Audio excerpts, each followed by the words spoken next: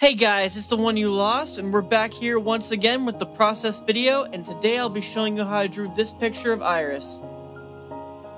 So, the first thing I did once again was I created a sketch, created a mood board. If you've seen my videos on my other processes, you know that I'm always doing a mood board, I'm always doing some types of sketching, planning everything out beforehand.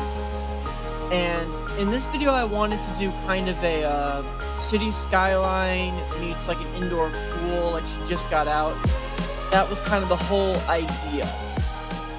So getting it right was not too difficult because I had a good reference in front of me. In fact, it's a new artist I found recently that I really enjoyed their work. They have this wonderful way of doing eyes that I wanted to try my hand out as well. I also don't know why I went for a hat this time, but I thought a hat might look nice. I don't usually draw those, so I get kind of iffy with whether or not the hat turns out good or not. But I definitely wanted to go for a more mature look on IRyS this time, rather than my usual cutesy look. I wanted her to look way more mature.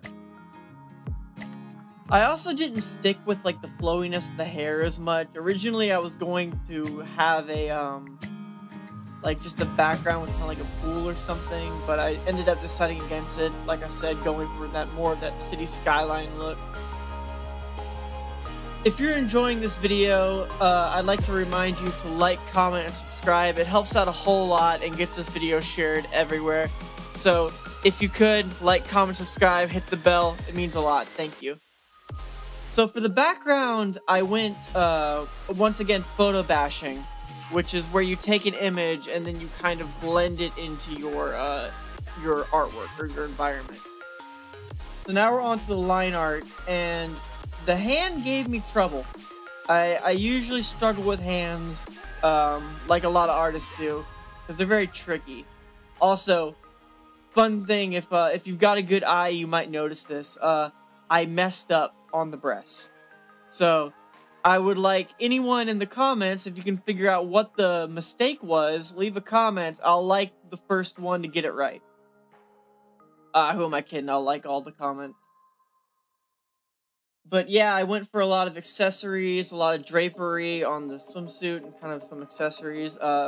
Honestly, now thinking about it now, it wouldn't make much sense for her to wear all this after she went swimming, but you know, rule of cool. Sometimes you just draw things because they look cool and not because they make sense. But I definitely may have over-detailed the hair and the facial area, but that's also where I wanted people to look, so maybe it makes sense. Maybe it's just the fact that I like drawing hair.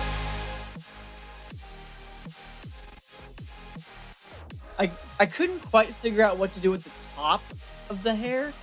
So I kind of just went with like it's messy on top, kind of coming out of the hat, but it's alright. I definitely fixed the eyes since the sketch whenever I went for the final render.